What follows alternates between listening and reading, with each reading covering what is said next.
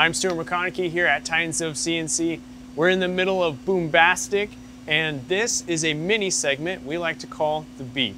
So with me, I have Dylan from Mastercam, and we're gonna go over some super cool new features of Mastercam 2022. So we've got the Titan 40M going in the machine behind us, and we've got it up on the screen here in Mastercam 2022, and we'll go over a couple new features and toolpaths that we could apply to this part in this process.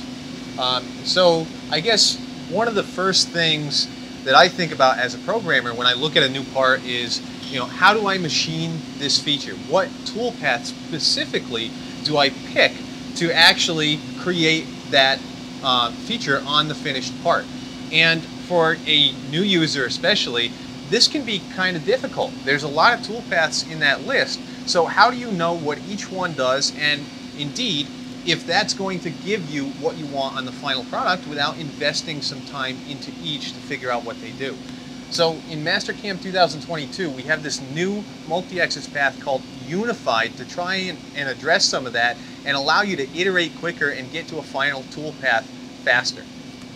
So let's examine this purple area that we finished on this part with a morph in Mastercam 2021.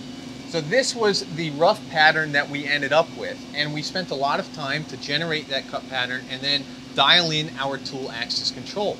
Now, if we had decided halfway through this path that we wanted to do a parallel instead and kind of step parallel down to the outside edge and not do that echo inwards, we would have had to start over, recreate that entire tool axis control strategy in a parallel environment. So literally starting from scratch. Let's look at how we would do this in Unified now. So with the Unified path, we've kind of combined all of the 2021 paths. We've got our morph, parallel, cuts along curve, project curve into one kind of super path where we can mix up the options as we go.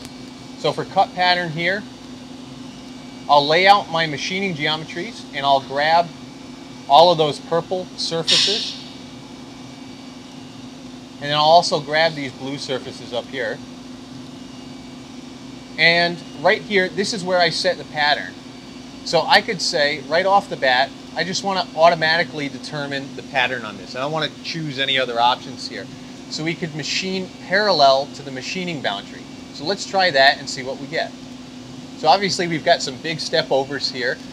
And this is stepping in parallel chunks from that outer machine boundary. Now this is probably not what you would want to do, Stuart. So this is where we would go back in and try to mix up the pattern. So we could change this to a morph machining boundary instead. And right here, this would have been a separate toolpath and a completely different setup. So let's try that. That's obviously a lot closer to the path we ended up with in Mastercam 2021. And then we could move on to tool axis control here. But we can always come back and change this after. And if we don't like these automatic options, we could strip that out entirely and go right to adding manual curves. So we could set up two guide curves here and say you want to morph between a guide curve on the left side to a guide curve on the right side, all without ever leaving the path or having to reselect your machining geometry, having to set up that complex tool axis control that we had that created the beautiful motion on this. So it really gives you a lot more options for a toolpath. No, it's so helpful that you can go through, do a path, and then experiment and easily and quickly bounce to another path. Programming is all about saving time, and that's an amazing feature. Yeah, and this makes it really hard to step back to 2021 and not have this power. So now let's step back. We'll take a look at another 2022 feature on a simpler part that I think is going to make a lot of big changes for people. We'll open up this Aerospace rib with some pockets where we've got some choices to make on how to finish the steps and the pocket contours. So we have this outer pass that does the entire contour of the part, and then we've got to go back in and we've got to finish the walls on a lot of different areas. And then we've got some steps here, some ledges, some intermittent ledges that we would have to finish. And in 2021, this would be pretty much a contour path for every single bit of geometry there.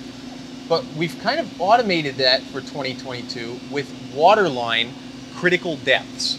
So if we look at a waterline path and we think about what a waterline path typically does, let me just select this whole part and I'll create a waterline path with our 3/4 inch core 5 without touching any other options. And this is what we get. We get that constant Z step down. Now the functionality that's new for 2022 is that we can come in here and say, I want to use my waterline path to hit critical depths, so all the flats on the part. And we want to use this to finish up the walls in an automated fashion so we don't have to manually pick every single one of these. So we've got a lot of different choices here, but we could say contact flats only, and we're going to pick out all of those flat corner intersections and try to generate waterline passes at those depths. So this is what we get as a result from that pass. It finishes the walls of every single pocket here, and it also grabs these 3 intermittent steps too. And all we did was select the entire solid model and say go find all that. And if we updated solid model in the future, we just reselect the geometry and hit generate. There's no reselection of individual chains to finish those contours up. That's so impressive, especially how it can go through and automatically grab all of those depths and all of the passes around it. That's a super cool feature. The last thing I want to show in Mastercam 2022 is the brand new mesh functionality. So we have an entire toolbar now in 2022 devoted to working with mesh models, STLs, OBJs, things that are made up of tens, hundreds of thousands, millions of facets. So these are models that you can find on places like GrabCAD or that you get from scanning software. And in the past, Mastercam has been able to machine these models, but we haven't been able to modify them in any way. So this really opens up a whole new area for Mastercam users to delve into. And it unlocks these models from what would typically be relegated to, say, just a 3D printing world. So here we have a suspension arm for a bicycle, and this is a mesh model. If I click on this and I hit F4, my analyze key, this is actually made up of about 50,000 polygons, triangles. And we could even turn those on so we could see what we're looking at. We'll show triangle edges.